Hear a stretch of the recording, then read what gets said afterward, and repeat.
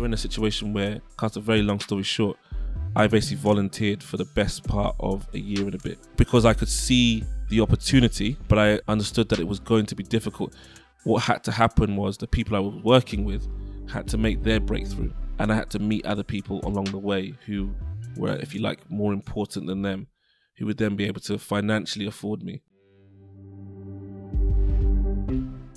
Hi, welcome to Blacticulate, a podcast series featuring UK young black professionals, where we find out how they do what they do, so you can too. Or not. After all, it is your life. Welcome to another episode of Blacticulate. For those of you who don't know what Blacticulate is, I'm a little bit vexed. Ain't gonna lie, where you been? We're popping off, aren't we, Wills? Oh, most definitely. We're getting there. Most definitely. For those of you who've just stumbled upon this, this is all about featuring young UK black professionals, where we try to find out exactly how they do what they do, so you can too. So we look at resources, tools, tips, frameworks, things that are just helping them in their daily professional lives. And I'm going to put a caveat on this one, a disclaimer.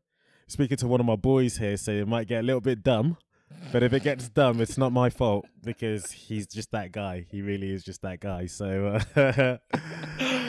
Martin Wilson. Yeah, that's the name. Please tell my bosses, my listeners, who you are, what you do, and then, we just roll from there. Okay, cool.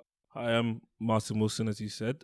I am a consultant osteopath who works in sport mainly, so different areas of sport, from athletics to boxing, football, rugby, American football, and baseball. Let's start from scratch. Okay. Your background, let's talk about upbringing, because it's not necessarily a typical path, with all due respect. Osteopath. No. What is an osteopath? Let's define that. Yeah, I was going to say a lot of people will probably be going, osteo what? Yeah. Oste, and they'll go, oh, is that bones? And then I'll sort of go, not really, because I can't do anything to bones. That's GBH. If you, if you start doing stuff like that, but no, to us, yeah. So an osteopath. How to explain an osteopath without offending all my other medical peers and not downplaying what it is that we do. But it's a manual therapy, so it's similar to a chiropractor or a physiotherapist. I would argue that our diagnostic training is more extensive and longer. We actually are considered primary healthcare, so you can kind of walk off the street into an osteopath as your first port of call. Primary healthcare? Yeah, primary healthcare, because you have primary healthcare, secondary healthcare, and tertiary healthcare. Okay. So it's primary healthcare is like the first person you meet, like your GP, people who you go to start with. Right. People who you're referred on to from there is normally secondary healthcare. Right. And then the people who you kind of see as a result of having seen that second person and they're dealt with, then is tertiary healthcare. Do you see what I mean? Yeah. So it's just the kind of the ways you get there, if you like. So an osteopath is a primary health care technically speaking, we walk off the street. Yeah, you should go there first. Yeah, obviously not for anything. If you've got like some seeping wound coming from your head, you don't fly to your osteopath. Yeah. So if I was to distill, what you're saying is you predominantly would go to an osteopath, someone like yourself, is if you were suffering from some form of, I wouldn't say bone per se, but musculoskeletal. So musculoskeletal is the basis of what we do. It's not all we do, but musculoskeletal. So anything from your toe to the top of your head that involves muscles, joints, ligaments, you probably go to see an osteopath. So musculoskeletal is what is our bread and butter. Having said that, I will say to everyone, go see an osteopath if you get the chance. If you have a problem, any issues, go see one, because you'll have a different view on how things work, and it is important. And a lot of people don't know about osteopathy, and then they think it's for this or that. But I think a lot of people could do with osteopathic treatment if they need it. And they're quite expensive, no? It depends, like anything. How good that person is, how busy that person is, how well known that person is. Yeah. But you can go down to the British School of Osteopathy in Borough and go to one of their tutor-led clinics, and that is, as far as I'm concerned, pretty cheap, because you're getting treated by sort of last year students with the supervision of a tutor, and they're pretty good. Yeah. So, if you want to try it for a reasonable price, that's where you go. I mean, I used to treat people there, and it's not like people don't get better. People go there and they get the results they want. So it's a good idea. Are we done? Yeah, that's about it. That's it. Hey, listen. The way my man just cut me up, I'm trying to educate. Do you know what I mean? No. I'm trying to educate. No, I think you've given us a really good definition and also a good advocate for the profession in of itself. You don't get many black. Osteopath, yeah. So how? Like, how is that even an option? How did you know about osteopaths? I mean, like, It was, yeah, so I guess join those dots for us. I was young and I was basically raised by 7 osteopaths as a small child. This guy is an idiot. No, but yeah, no, I guess for me, so my upbringing, my background, I was fortunate enough to go to a nice grammar school in Kent called Cranbrook School. Right, okay. Boarding school, actually, and as you know, and we're starting there, yeah? well, that's probably, if you want to know how I became an osteopath, that's kind of where it starts for me. Do you know what I mean? You know, I grew up in London. I was born in Tottenham, and then my mum being of Nigerian parents, so that's where I'm at. So you already know that basically I wasn't gonna get anything less than 100% pressure about my education. So my mum used to travel a fair bit, and so she felt it'd be better if I was in a more stable environment in a boarding school. So, yeah. And if I went to Kent, yeah, basically, obviously, black kid, I think one of 3, 4, maybe in the whole school. Whole school? Yeah, in the whole school. So, what's the school name drop? Cranbrook School. Hopefully the Cranbrook School. The portfolio is a little bit more diverse. Listen, 100%. Oh yeah, I could tell you some stories. It's funny when I actually did a little tour for some parents. No, they got me to do a tour for Ofsted. Right. Which I was old enough to understand why I was being picked. Yeah, yeah. You know what I mean?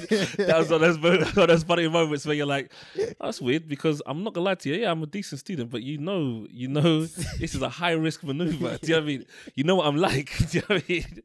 So it's a high risk maneuver. Then I was like, oh, I see. Of course. Look what we've done to this young black child. Look, you see, and he's here and he's prospering and he speaks so well. Do you know what I mean? And look, so he's just like everybody else. He's practically one of us. Do you know what I mean? So you laugh it off, don't you? At the time. But yeah, so that was it. So obviously I did the thing for us, and he was so impressed. Like they started getting me to do tours for like all these parents, until one day I decided to turn up with I had like cane and stuff at the time, and I just took my hair out. I turned up like with an afro, having just played sport. And I think that was the end of my tours, because I looked like a mad person. And I was like, hey guys, like sort of sideshow Bob, like let's go see the school. Do you know what I mean? But anyway, I digress. But yeah, basically through there, one of my friends, his father was an osteopath, right? And I always knew that I basically wanted to do something which involved working with people. I like a challenge, and people are the greatest challenge out there, in my opinion, because they're forever changing. No one's ever the same. Yeah. So I knew I wanted to work with people, and I enjoyed working with people. I felt, that was something like, it's kind of giving back. I like caring about that sort of thing. And then I wanted to work in something scientific. So it was either chemistry, biology. That was where I was at. Was that what you're excelling at school? Yeah. So those are my things. So it was chemistry, biology, and I think for me, I remember a teacher of mine saying to me, man, you could study medicine because it's hard, and I don't know if you've got the discipline for it. He said he's not. Wow. And he was obvious, and I actually like him. Shout out to Mr. Turner. He's still in touch with him actually recently when I was I still am trying to develop something, and I went and had a little talk with him about the chemistry side of stuff. But he was honest with me, and it was he's like, it's not that you haven't got the brains for it. Discipline wise, I'm not sure if that's really what you really want to be at, or where you want to go. So, and I think he sort of did me a favor in a weird way, because really and truly, when I met my friend's dad, and he was an osteopath, and I was like, what is that? What's that about? This is what he does. And I just basically understood that he was his own boss. He worked with people. He could make change, and there was challenge to it. Right. And I just was like, that sounds right up my street. And it combines biology and it combines learning. And I was like, this is good. This is good. And it's it's 4 years instead of 7. So I was like, this could be it. This could work for me. And I need, me personally knowing myself, I needed to be something when I finished. Right. I couldn't have a degree in, say, history or French or English or something like that, because that would require me to take it and then make it into something else. And I know what I'm like. I need to be on a track. Really singular. Yeah. So I knew that I'd leave, and that's what I have to do.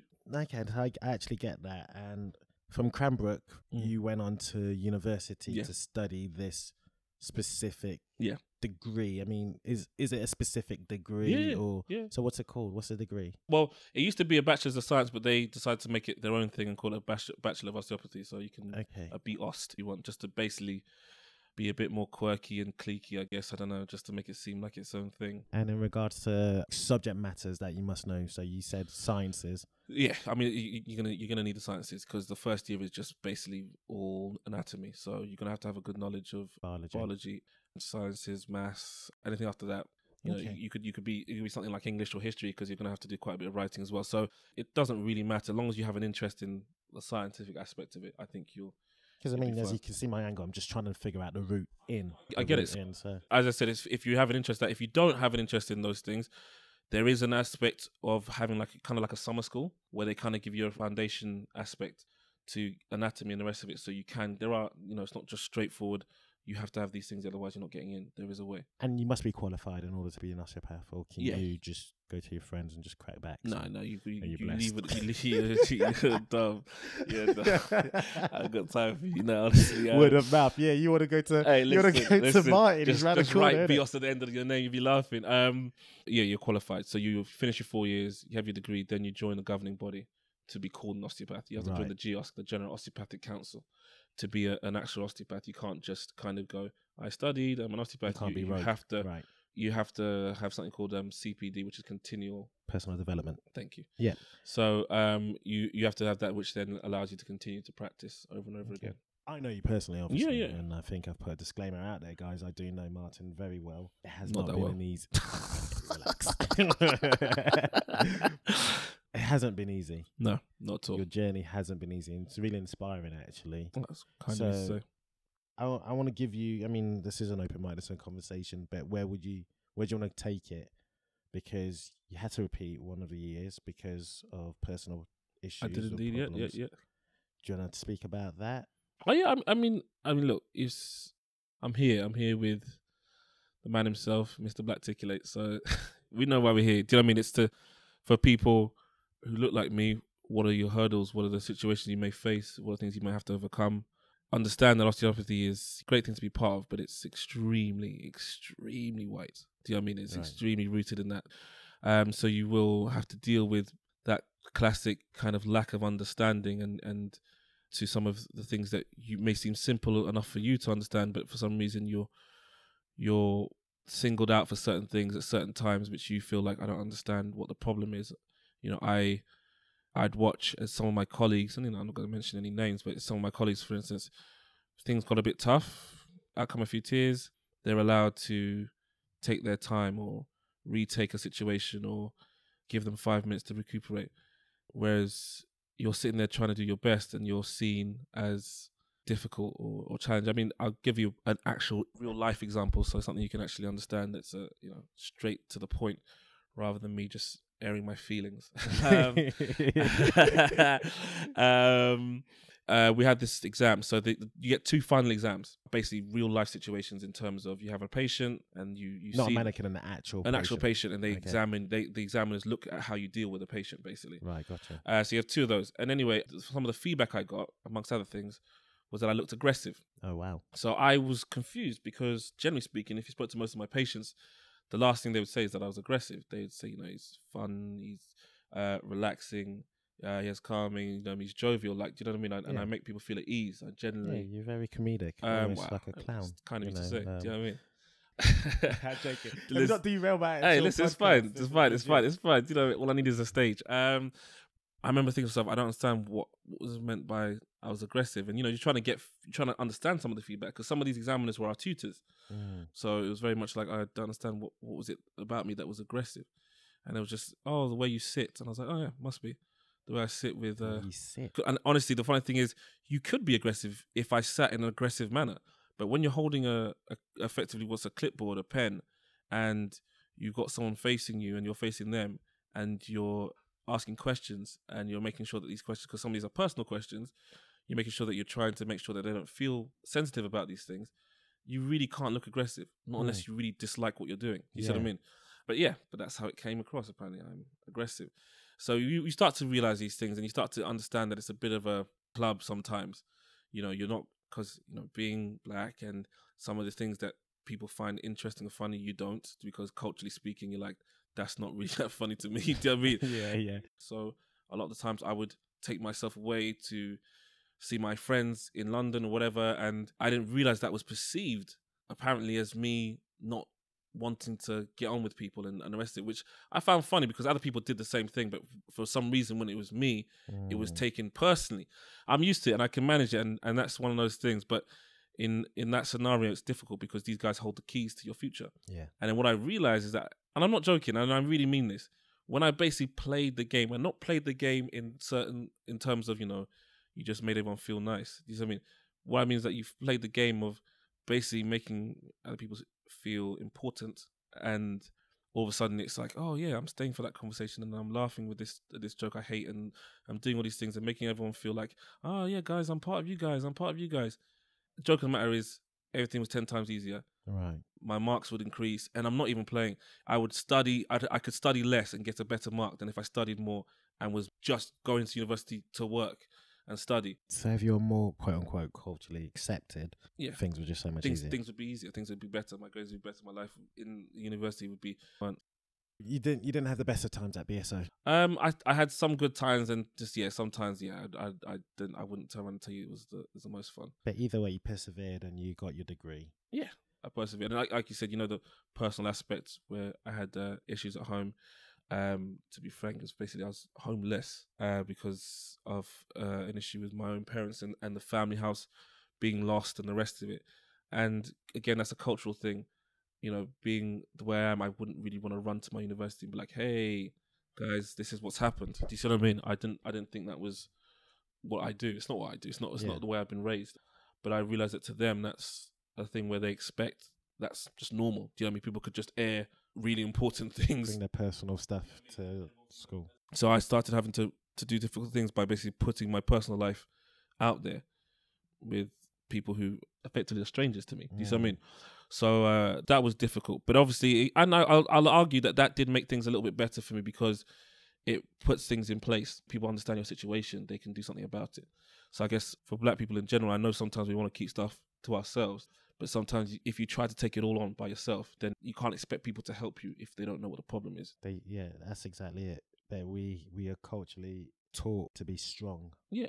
And not to speak about your personal business too often, not to people you don't know. In my household, I blame my dad for that one, where he used to know, like, for instance, someone called a phone and asked for Mr. Wilson.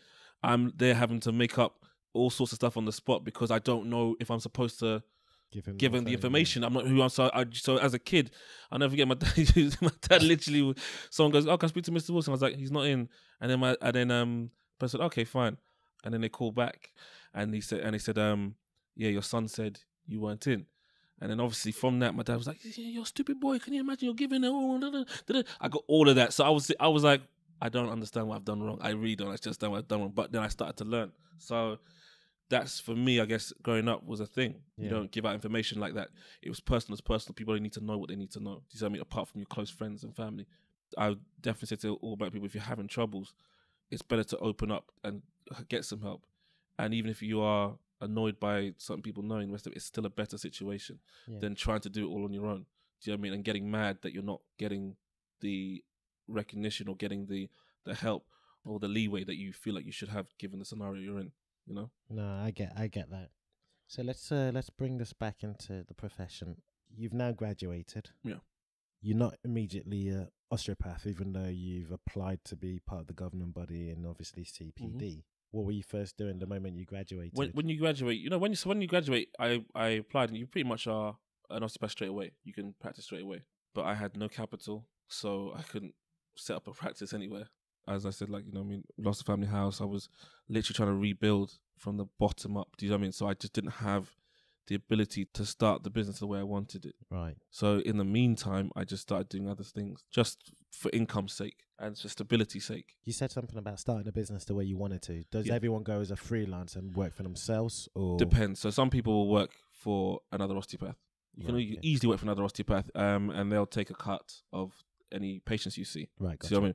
But for me, I think the way I wanted to do it, it was the kind of thing I wanted to start my own practice and be independent from the get-go. Plus, and also the person that you sort of told you about the route, that's exactly what. That's what interested me. You see what I mean? He was his own boss. Exactly. That's what interested me. So that's what I wanted. I didn't really want to start working for anybody immediately. And given the experience I had at the BSO, I didn't really feel like, if you've had a tutor and someone who's effectively been your boss and you haven't had a great experience in that manner, wasn't the first thing I wanted to do. Right. Yeah. So then I just started working other jobs, and you know, they didn't tell you that about osteopathy, that basically when you leave, nobody knows who you are, because you hyped when you when you qualify, you're hyped. Yeah. You're like, listen, I'm gonna change the game. I'm sitting there like, listen, don't worry about me. The next thing you know, they're gonna change this whole thing to Martinopathy. Trust me, when I'm done with this whole situation. Do you know what I mean? Listen, yes. that was how that's how you feel. Do you know what I mean? When you get out there, everyone's like, who? Do you know what I mean? And everyone's like, I don't know you. Sorry, I don't give a damn how good you think you are. Because word of mouth is literally how you really make your way in this industry. People have to recommend you. So you're building up your capital? So I was building up my capital, trying to get that going. By building my capital, please don't misunderstand. Like, I didn't want to come like, yeah, 100 grand, I'm in. It was just the ability to take loss, because your first few months are going to be pretty much lost months. You don't have the patient list. So therefore, you're going to be paying rent, having consumables, things coming out, but the money that you're generating probably won't be enough to start with. Let's dissect that a little bit. So in terms of overhead or the capital you initially need post-graduating is you need to be able to pay for office space. For a clinic space. Right? Local to you or a reputable place. Just depending on what you want to do. But yeah, somewhere that people can get to. Anything else you need? Just to be able to afford the things that you need, the equipment that you need. So what equipment? You're going to need storage. You're going to need a table. You're going to need power. You're going to need any table or specific? A treatment table. Okay, what I mean. So a treatment table. You can have a portable one if you want to start out. If you want to have the real professional look, you can get one that's going to stay there and has all the bells, all the bells and whistles on it. So, like I said, you're gonna have that, and then all your consumables, stuff that you use day in, day out. So that's your creams, your papers, and the rest of it. Possibly Wi-Fi, depending if you use a electronic system and all these other things. But you might start with a paper system. And I know it's a bit maybe childish to ask, but roughly, what would you say the average cost to start? It depends. It depends. I'm not going to give a number because it's what you're asking for. Because what happens is people might then go, actually, I don't have that, so they won't. No. It's as simple as this. Do your research. Look for places that will work for you, because it's to say an average number is it depends on how ambitious you are, how crazy you want to be with it. You know, there's people who I know who try to set up in central London, for instance, paying a crazy rent. But the fact is, if they had a few patients who were paying a lot more money, they can afford it. Do you see what I mean?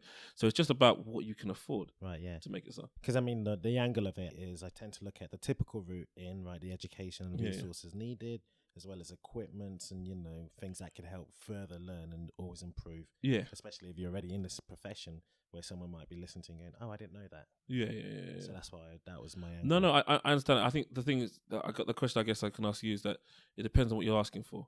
Because you're asking me now how to set up a private practice, that's one question. If you ask me how to get into sport, that's a completely different thing. Yeah. Well, I want to know how you got into sports. Yeah, right? that's the thing. So but I was just curious because you're talking about capital in order for you to set up properly. Yeah. But so for me, my brain, because there's a conversation, Martin, right?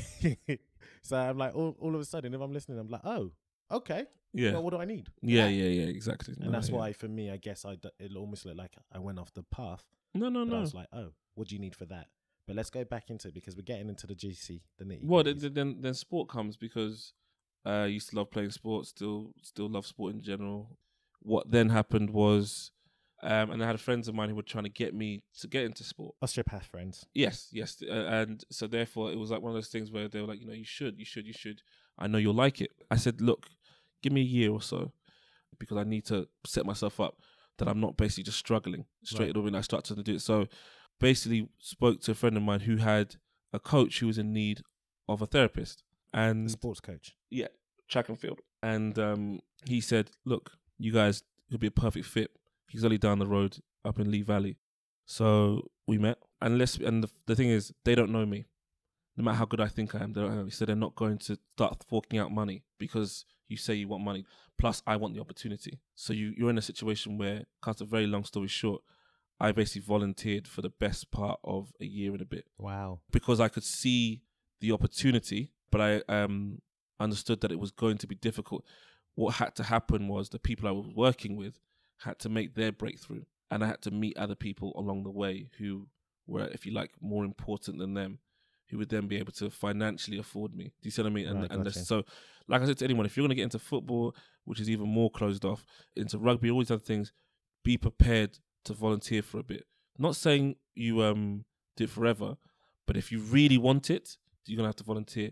to start with, because nobody, it's a very, very, very difficult thing in terms of people need to know who you are. You need to come recommended. If you don't come recommended, nobody's really interested in trying you out, because this is how they are. They're all very careful, cautious, and a bit superstitious sports people. So they're not going to do it. But you fortunately had someone who worked in sports, but also had an opportunity where a sports coach was looking for a therapist. Yeah, so that's how it began. And the challenges I faced there were different.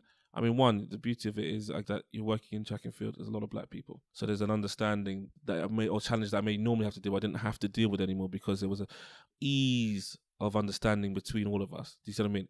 Personalities, cultures. I mean, most of the kids I was working with were Nigerian or African backgrounds, so you get certain things. There's understandings that don't have to be explained, and it was easy in that sense to build rapport with people. So it's that kind of thing. But the challenges I faced were egos from other therapists, people working in British athletics who didn't know who I was, but I was getting popular, so they wanted to know who I was. And I had people who were funded trying to work with me. So you suddenly face people who then go, you're a threat to me. And then it begins. Do you see what I mean? Then it begins they want to get rid of you, and they will attack you, and they will, because people are fiercely protective over their jobs in these institutions, any sport. Fiercely protective, so they will try to attack you and get rid of you or discredit you or whatever, but you just have to remain calm and keep doing what you're doing, and the opportunity will present itself. So that's what I did. I kept working. This is the funny part.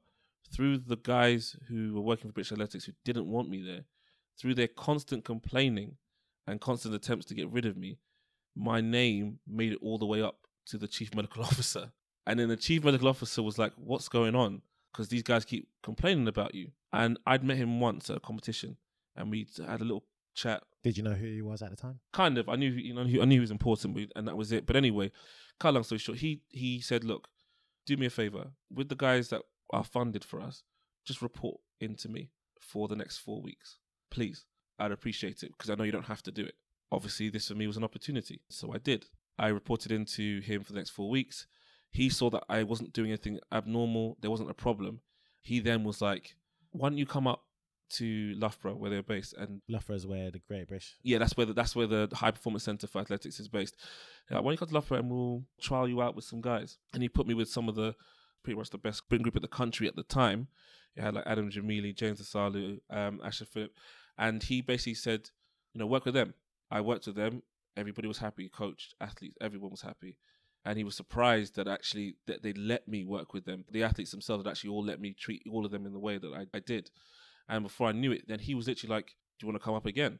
All this time, he's telling me, I can't promise you that there'll be a job at the end of all of this, but if you keep doing what you're doing, then we'll see. Right. And I just saw the opportunity, and I said, I'm going to continue going on this. And they were paying me for this, by the way. They were. Okay. Once by now, they started to pay me. Right, gotcha. But it was very much like, we can pay you, but we can let you go tomorrow. Yeah. And you have to understand, at this point, I'm giving up a lot of my clinic to do this, because I'm going up to Loughborough from London. When I'm doing that, I can't be at my clinic. So again, it was about the opportunity. I saw what I wanted. I made a beeline for it, and I was going to do it. And in the space of about 4 months, I went from an outsider to working with the best sprint group of the country, to then making the first major championships with the European champs, I think it was, and making the medical team for that and working with the guys then. Even though I may have spent a year volunteering, going from a nobody to... Within 4 months, yeah. Do you see how quickly it can move? So I always say... There's a lesson in that. There's a massive lesson in that. I think... Trust your timings, but capitalize on when the opportunity comes. Exactly. In terms of how things progressed from there, I'm not surprised that I was basically making a lot of headway, because, like I said, culturally, a lot of these guys are black, athletes-wise. So there was an easy understanding. A lot of these therapists who I was working with were white. Do you see what I mean? Also, I was relatively young. Some athletes were older than me, in fact. So even the non-black, African backgrounded or Caribbean backgrounded kids still felt a connection with me, because I was relevant. I understand what they were talking about, the jokes, all that kind of stuff. And it was one of those things where, because I was like that, people had an innate trust in me. But at the same time, I was also getting them the results therapy-wise. Yeah. So I was able to kind of excel, which annoyed a lot of people. Very much annoyed a lot of people. Yeah. And then what I expected to happen started to happen. There was another guy there who's also black, called James Davies. So the two of us, not by force, and I don't, and that's what annoys me, not by force. But obviously, I've known him. We went to the same university together, by the way. Right, So he was an okay. osteopath as well. But we hung out a lot more, and we started to find ourselves forced into hanging out more and more because it suddenly became a bit of an us and them thing, Right. which is a shame. And this is over the period of 3 years, to the point where we were at Rio Olympics, for instance, and I'm getting told by the chief medical officer not to hang around with James, and him not to hang around with me. That you guys, Because I guess because it makes other people feel a certain way. And I sat there thinking, but do you not understand why we do this? We don't have anyone else we can trust because we've been made into an enemy, not because of anything we are doing, just because effectively of how well we're doing. People don't give us the respect we deserve, which I know, as far as I'm concerned, comes from the fact that as far as they're concerned, we shouldn't be where we are. it's almost as if you should be grateful. Exactly. Rather than proud and rather than strong in our positions. But then over the next 3 years, I've got to travel the world. I mean, the job itself is great for that. Work with incredible human beings, doing incredible things. In the space of 3 years, I went to loads of Europe, the Caribbean, America, Africa, Asia. I went all over the shop, and I'd learnt a lot, and I enjoyed it a lot. But by the time I got to Rio, it was very toxic by this point. Rio was when again? 2016. 2016. So that was just about a year and a bit ago. Yeah. So it got very toxic by this point. It was a lot of politics, a lot of infighting. Whether people like it or not, there is a racial issue in amongst it. It's very much one of those things where 60% or 70% of the athletes are black, but it seems that 90% of the support staff and coaches are white. And you start to ask yourself that question of why that is. And I think there's a problem there. There's a big, big problem there. And it allows for that institutionalized issues of race to come up and become an issue within itself. I was going to say it's going to be flippant to ask because I know there's not one singular answer, but what are the solutions to that? That is a problem. And that's something I think the solution I came up with was to leave and do it myself. And that's the problem because it's an institutionalized issue. Do you see what I mean? Yeah, that won't be overcome overnight for sure. Exactly. I mean, we are getting more black people in positions of power, but it's slow and it's difficult. You look at the coaches, even in British athletics and athletics in general. You had at one point 3 or 4 of them were employed, and now it's just down to 1. And the joke of the matter is, one person is getting treated one way, and it definitely is one rule for one rule for another. You know, me and James would get scolded and reprimanded for tiny little things. You know, James made a joke once about one of his colleagues wearing trousers too high and was given a written warning for it.